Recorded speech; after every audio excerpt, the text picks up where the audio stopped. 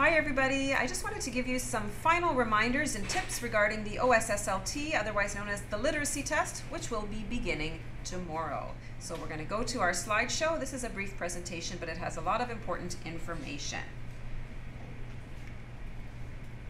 So first of all, you need to know when you are writing. The test dates are April 4th, 5th, 9th, and 12th. Your Period 1 teacher should have told you where you are writing, but just in case you're confused, it has been posted on the Grade 10 LMS page, so you can check your location. If you are a Grade 10 student who is not in a Period 1 class, you will be writing on April 12th. And a number of students have been deferred. This is causing a little bit of confusion.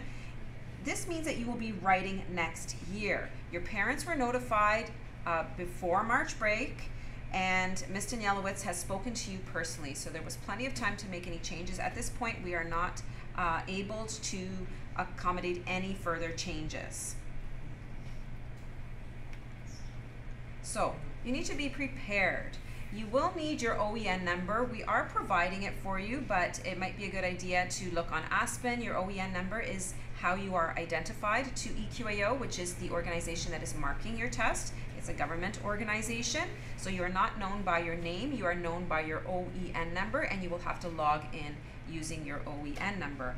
Please don't do anything that would result in a delay or result in you missing your the instructions at the beginning of the test. We are only able to give the instructions once at the very beginning, so make sure you are on time in the library. So you need to report to the Learning Commons or the library by 8:05 if possible. That way when the bell rings, you are ready to go.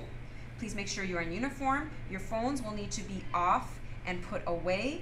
Otherwise, we need to report it to EQAO, the government. So please adhere to those rules.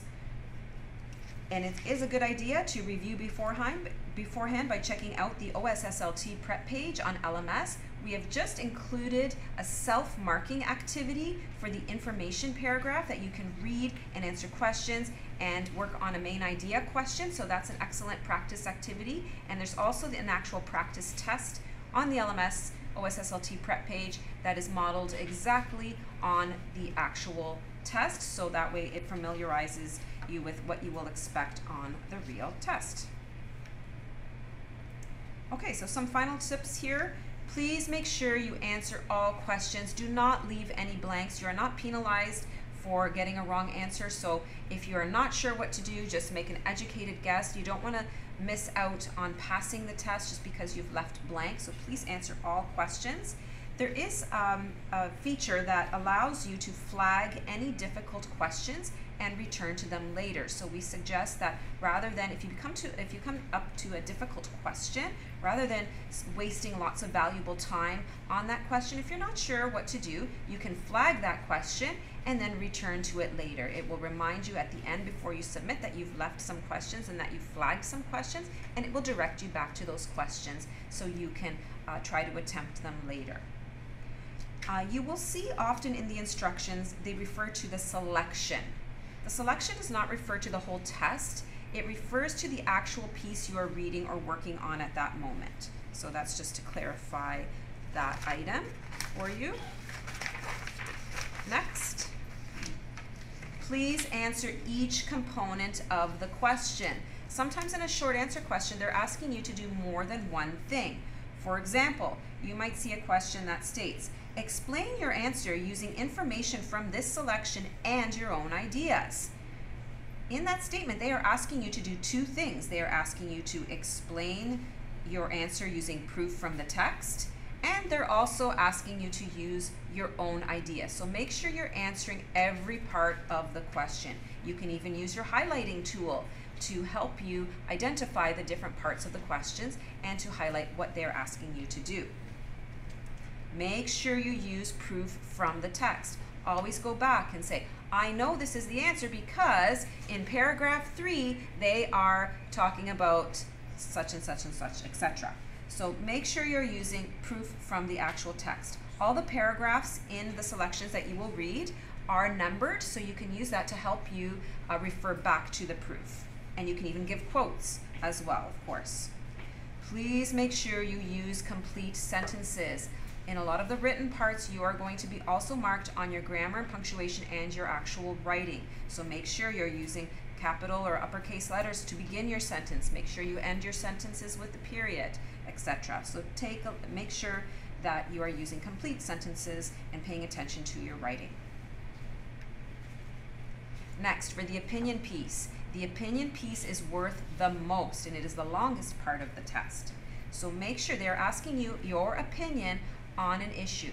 Most of these issues you will be familiar with most of these issues, so hopefully you won't have too much trouble trying to figure out what to write about. Please make sure you are sticking to one side of the issue. Don't talk about pros and cons, and don't talk about one side and then the other side.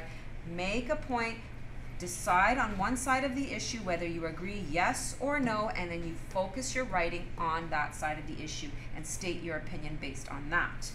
Make sure you are providing proof, reasons, and examples.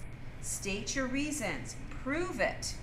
Give examples from your own life, give examples from school, give examples from your friends, family, from the news. There are lots of ways that you can provide proof.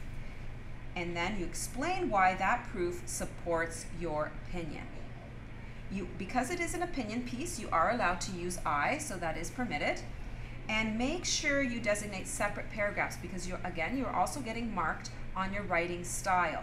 So, and it takes up more space too to use separate paragraphs rather than writing one big long paragraph. You will lose marks for that. So make sure you use an introduction where you state your opinion and your reasons.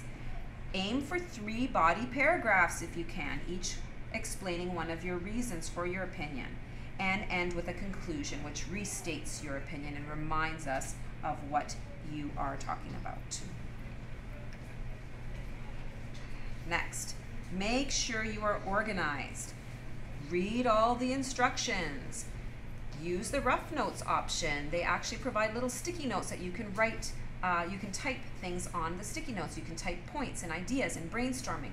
We will also be providing you with good old-fashioned pen and paper if you need to use paper to write things down, if you prefer to use that method to brainstorm ideas.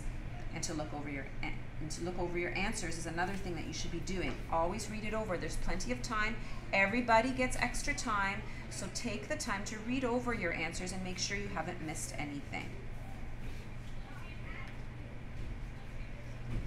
For the reading selections, it is a good idea to read the questions first so you have an idea of what you are looking for when you're actually reading the text or the selection. There's also a really good function that we recommend everybody uses. It's a split screen function. We will show you how to use it. And basically it has the questions on one side and the actual text on the other side. So that way you can go back and forth rather than clicking a whole bunch of times, and you can see everything all on the screen, and it's very helpful. We do suggest that you use that feature. And you also have a highlighted function. So highlight paragraph numbers that are referred to in the question. So if a question states, in paragraph 4, what is the purpose of the dash? Well, you can highlight paragraph 4, and then when you are reading that text, you know that there is a question about paragraph 4, so you will pay closer attention to what you need to do. And it helps to focus your reading, and those are proven literacy skills or test-taking skills that will help you. Almost done here. Don't forget, grammar and punctuation count. Use complete sentences. Make sure you're capitalizing. Double check your grammar and punctuation. Please avoid slang. You are not texting. Don't write like you're texting. Please keep in mind that your audience is an adult, not a friend. So please make sure you are writing accordingly. Indent all paragraphs so it is clear to the person who is marking your opinion piece that you are starting a new paragraph. And you can do that simply by pressing the space bar 5 times or pressing tab. Use all the space provided. The one thing about this test that might be a little confusing to some students, we are used to, as students, having a mark value. So when you have a test, the teacher will tell you that certain questions are worth 5 marks, 10 marks, etc. They don't do that on this test. So your only gauge as to how much to write is the space provided. So use the space provided. If you've only used half the space provided, it's pretty much guaranteed that you're going to lose a lot of marks. So you need to fill in the space. Think of a new idea, think of a new reason, think of some examples or proof to fill the space. It does let you go a little bit over, but not much. So it will tell you, it will give you a word count, and it will let you go 10 characters over, which is not very much. So please keep that in mind when you are writing, or if you tend to overdo it with your writing. Some other make sure you use all the space provided. We talked about that, sorry. And just some final reminders. If you are absent, we cannot guarantee that we can accommodate you, so please make sure you are present on your assigned day. We have just enough computers for the people who are scheduled, so we may not be able to accommodate you. If you are absent because you're ill, that's okay. You can write next year. You still have another opportunity to write. And a lot of people ask me about the passing mark. This test is usually, it's not really marked the way we traditionally mark in schools. It's out of a score, an overall score of 400. You need to receive a score of 300 in order to pass. So that roughly aligns to a level 3, which is around a 70% or so. So that's just to answer that question. A lot of people wonder about that. So good luck. If you have any questions, you can see me in Student Success. You can talk to Miss Jillian Guidance. You can talk to Ms. Danielowitz in room 104, or your resource teacher, or Mr. Juba.